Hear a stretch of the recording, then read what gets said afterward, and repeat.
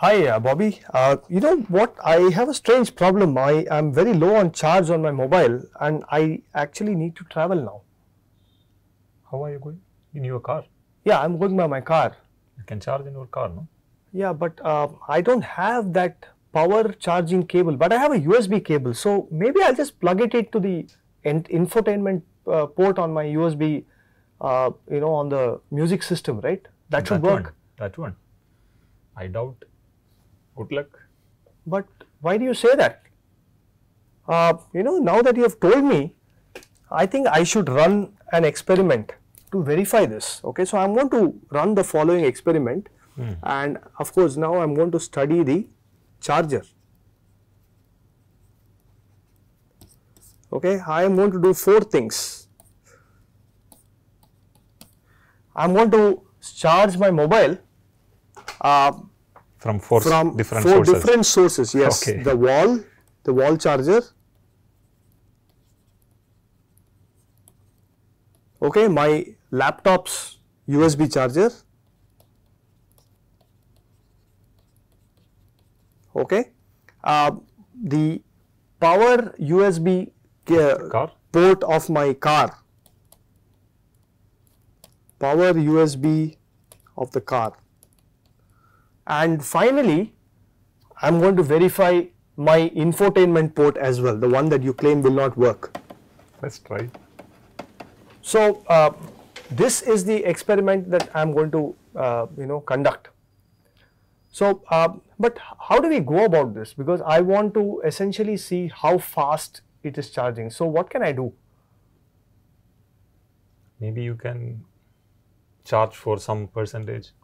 Okay, so maybe 10% might be a long time. So let me just try to charge it by increment of 1%. Okay. From each source. Yes, increment of 1%. Yeah. So does this have to start at the same point? Maybe we can assume the battery is somewhat. Yeah, so I think it won't matter if I start from 40 and see how long it takes to go to 41%, or I start at 50 to 51%, likewise 60 to 61%, right? So I think it's okay to start at different points. The increment should be exactly 1%, right? Yeah. But I think there's one more problem, right? Let's say that the mobile indicates that the charge is 40%. How do you know if it is close to 39 or 41? Difficult, right? So what I'm going to do is, each of these experiments, I'm going to wait from its base charge, okay, base percentage. I'll wait for it to increment by 1. Okay. Base percent plus 1, and that's when I'll start my clock. Okay. Okay, and then this goes to base percent plus 2, right? For example, in the wall charger, I may start from 45%, I'll wait for it to go to 46%, and that's when I start the clock, right? Here I start the clock, okay? And then I'll wait for it to go to 47%. So this way I'm sure, at least to a resolution of maybe milliseconds or so, I am able to measure it to reasonable accuracy, right? So let's get the experiment going.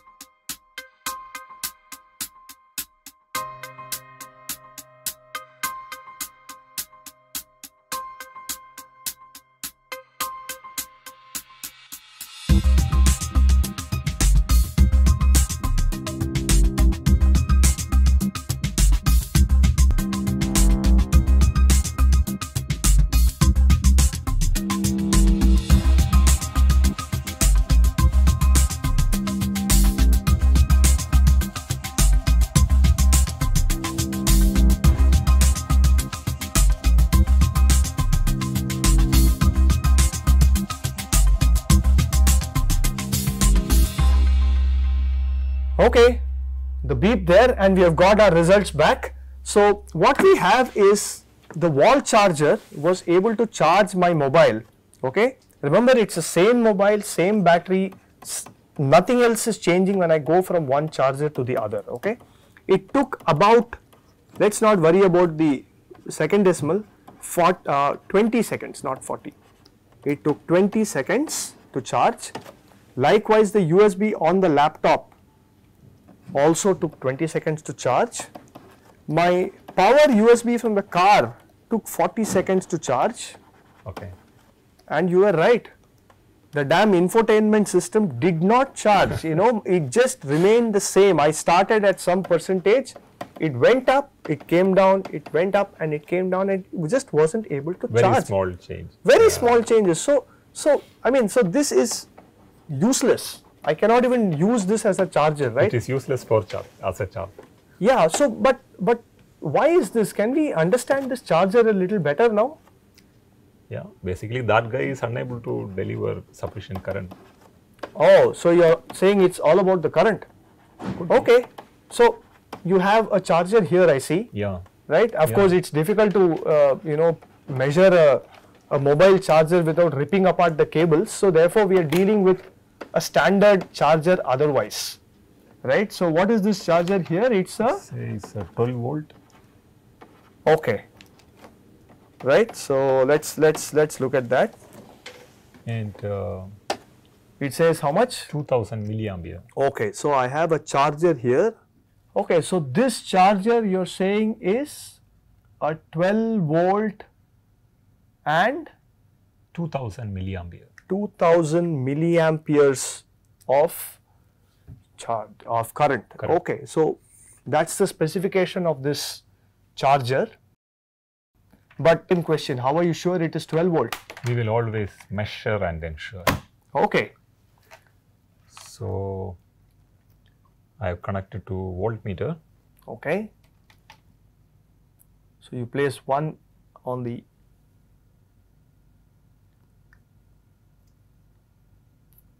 of course you have to make a contact properly now. Correct. 12.61. Okay. Measured voltage.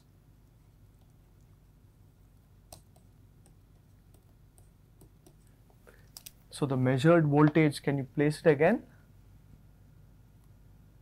Is about 12.6. The other digit is doesn't changing. matter, right? So let's not. So right. So we have a measured voltage of 12.6 volt, right?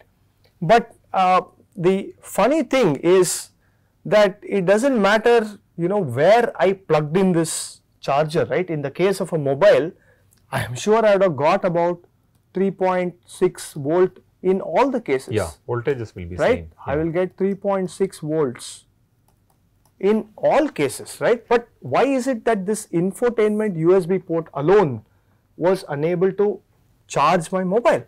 Because it's unable to give that much current. Here it says 2000 milliampere. Right. So what you're saying is that for this charger to be effective, what matters is actually the current rating and not just the voltage rating. Okay, that's a very interesting part that you mentioned now, right? So okay, so you know, last time we looked at a battery, right? If you look at, and the battery, if you remember, had a rating of 1510 milliampere hour. Milliampere hour, right? Whereas the charger, right? The charger has a rating of 2000 milliamps, right? Alternately, if you remember, there was another unit. It was called watt hour. Yeah. And this guy, you know, these chargers will also have a rating in terms of watt, right? So if you just multiply the voltage with the current, you will get a wattage, right? So why this fundamental difference between the specification in a battery and a charger? Charger is to charge the battery, it gives the current. Right. But what are you worried about, right? When you plug in your mobile into a socket, right? What are you actually worried about? How fast I can charge. Right. How fast you can charge and how many mobiles you can charge in 1 hour actually, right? So that's why you will see that the spec of a charger always focuses on rate of, right? And the rate of charging is you take the unit of the battery, right? 1510 milliamp hour, right? Or maybe I'll just ignore the number, I'll just focus on the dimensions and I remove time because the rate is always with respect to time. You cancel this out and you get a dimension which is that of amperes, right? Likewise, if you take the watt hour rating of the battery and divide by time, you will get a rating of a battery which is in watts, right? So the mobile, of course, had a different constraint, right? In the sense that the mobile was trying to work off a battery and therefore you had finite energy, right?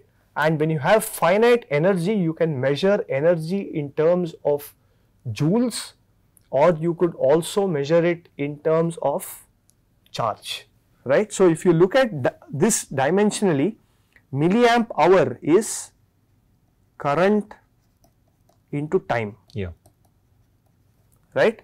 And watt hour is actually simply, if you look at watt into hour, which is power into time, right? This is actually power into time. You will get joules here, you will get charge, right? Or you will get energy here,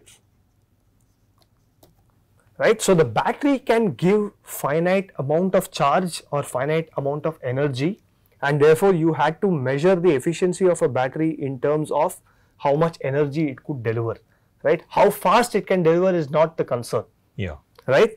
And whereas for a battery or for a charger, what really matters is how fast you are able to deliver that energy. So the rate of change of energy is nothing but watts.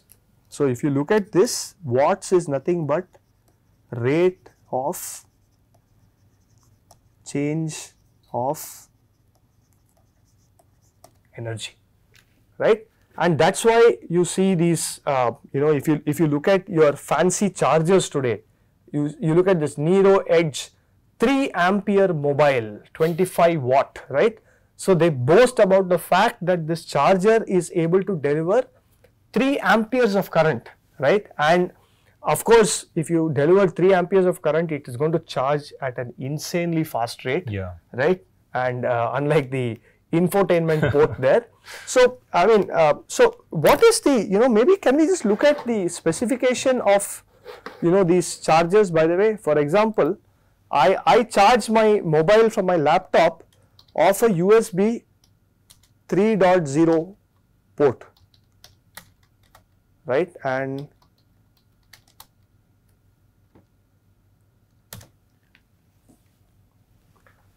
it's about 900 milliamps, right? So if you look at this guy here, if you just go back to that,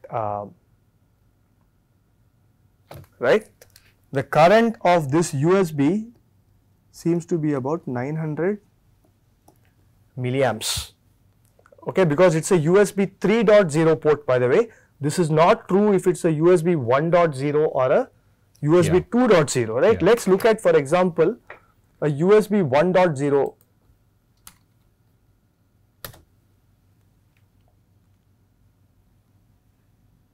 delivers up to 500 milliamp. Now, it doesn't mean that the infotainment port in the car delivered 500 milliamp. It's actually much lesser than that, right? It cannot, you can't go by this number because it says up to 500 milliamps, right? So this was much less than 500 milliamps of current, and that's the reason it wasn't able to charge the thing, right? And of course the power in the USB car, I think that can again vary, because just like the infotainment port, the current rating can be up to a certain number, but you have to look at the exact specification of that particular port in that particular car to understand if it is useful for charging your mobile or not, right? So one interesting thing that we did here, right, is the fact that we just conducted a very loose experiment. Actually, we didn't worry about a lot of details, right? But this is something that is very useful to an engineer. So in the next lecture, we'll just try to drive home some of these concepts in terms of how you can formalize such loose experiments and still gain some useful insight out of it. Thank you.